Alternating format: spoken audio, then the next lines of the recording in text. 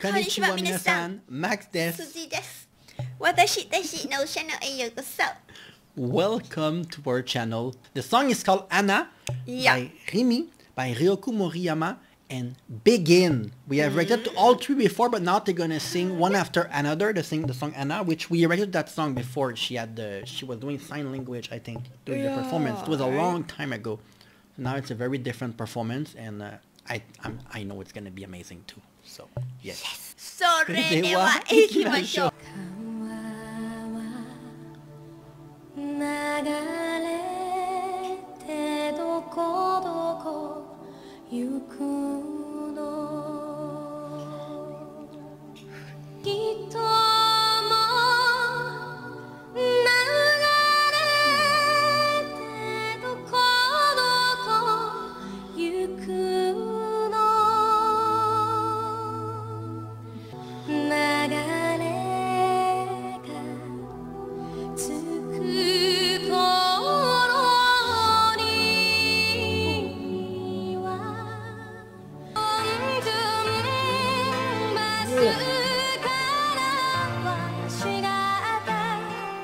My dad, he died a year.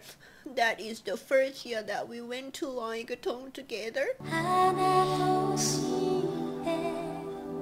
花として咲かせてあげたい来なさい笑いなさいいつの日か花を咲かそうよ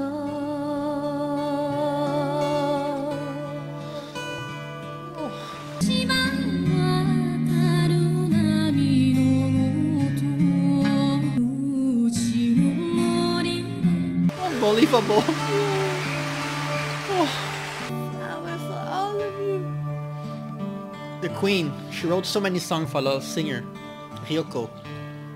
涙流れてどこどこ行くの愛も流れてどこどこ行くのそんな流れをこのうちに面影探してよみがえる日は長そうそう花として迎えてあげたい泣きなさ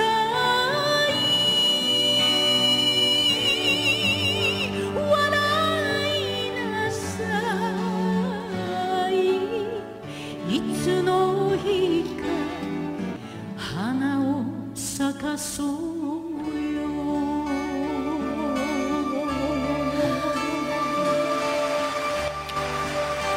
夏の I love everything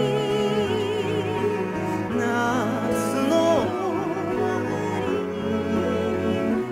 ただあなたに会いたくThe people of Okinawa suffer so much historically. These songs are very important for the heritage. 花として笑いもできる人は人として涙も流すお花のさ心の中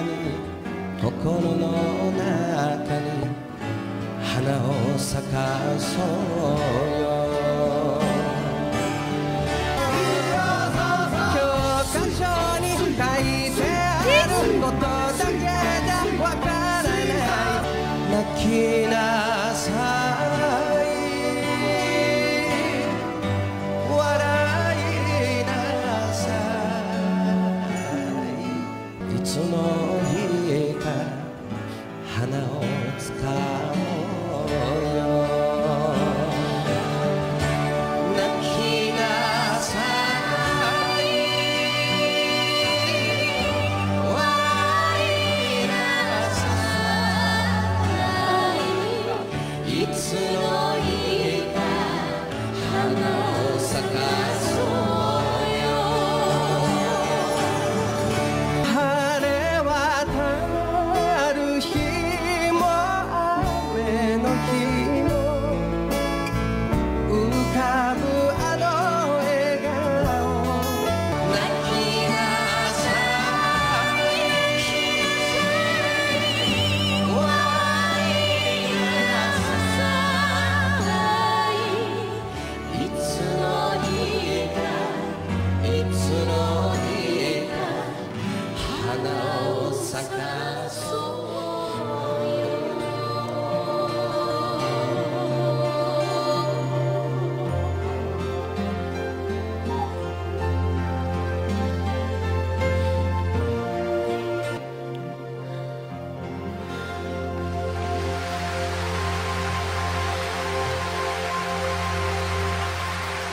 I cry a lot. 2 weeks ago when we lost our dog, and a lot of people told me, "Oh, don't cry. Your dog would not like it if you like cry." But I feel like crying make me like for some reason. After crying, you're feeling more like it, less stress. Crying helped.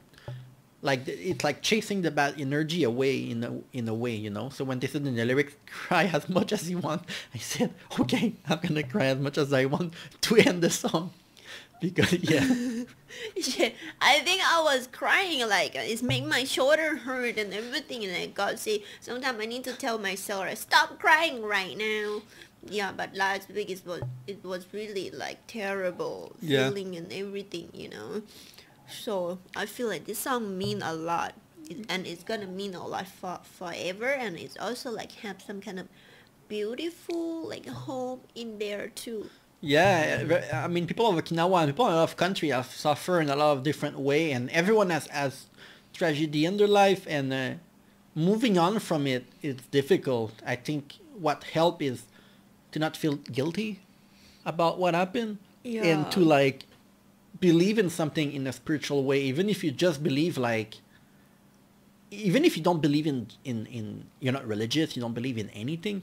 Still believe that like the people you love are somewhere in the universe looking down on you.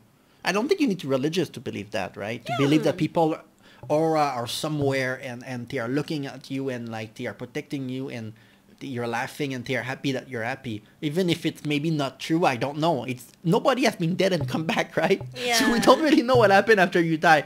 The science can explain things that no human can ever experience, so it's difficult to know. So just the fact that you believe in something like this, nobody can say that you're wrong because it's impossible to judge, to evaluate, you know? Yeah, but I mean, when you believe in something like that, it makes you your soul, everything really positive. Yeah. So Also, you can be like really strong, and sometimes you have no one to talk to. You just think that they are there, and then you talk to them. It's like you write something, Yeah. you know, in a book, things like that.